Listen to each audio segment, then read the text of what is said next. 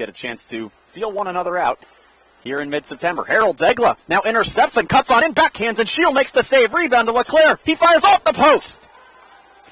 This line of LeClaire, Girard, and Egla going to work again. LeClaire in front for Egla in the slot, tees up and scores! Where have we seen this before? Harold Zegla setting up in the slot. LeClaire finds him, and Egla able to find the roof over the shoulder of Shield. And for the second straight game, Madison gets minutes of the first before his team had a great response at the other end of the ice and gave Ryan Edquist some testers near the latter stages of the first.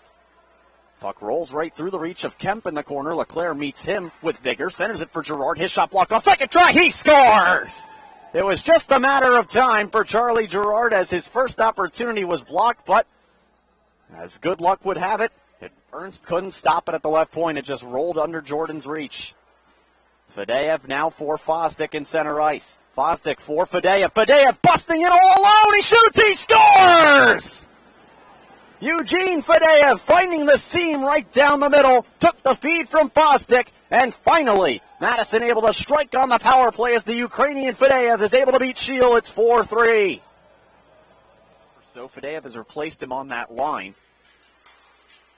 Don't really know if LeClaire is on the bench for Madison. Haven't seen him in quite some time. Into the left wing corner it comes.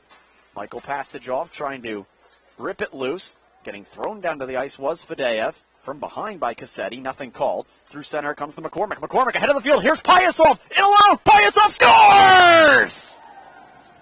Alex Pyasov for the second time this weekend finds himself alone behind the D, and he's able to beat Shield on the blocker side to make this a 4-4 game.